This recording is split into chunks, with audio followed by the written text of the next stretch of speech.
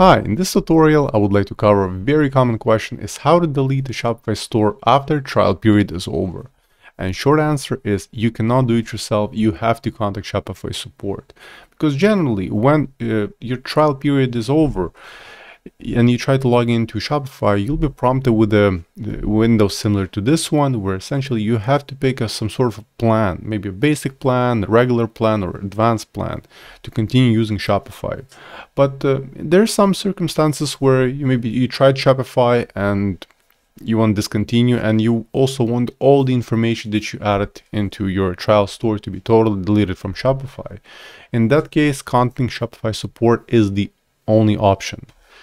And to contact support, you just have to go to Shopify Help Center, and to make it easier, I will just simply leave this link, direct link to this contact page in the video description. In case it doesn't work and it will redirect you to the home page of Shopify, just make sure to open this link in the incognito mode of your browser, like Mozilla, Chrome, and Opera, whatever browser you use.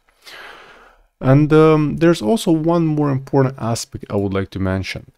If you discontinue using the store and you delete it, and eventually you want to come back to Shopify and open the store with the same subdomain, like you see here, in my case, subdomain is fortestonly1.myshopify.com. And if you want to use the original subdomain you used before, you will not be able to. So essentially you would have to pick a different subdomain. And in my case, as an example, if I were to delete this current store with fortestonly1, it's my development store, and I would come back to Shopify and try to reopen again, to re-register again with the same subdomain, fortestonly1, I won't be able to do so. I would have to pick something else, maybe fortestonly2, 3, 4, something else.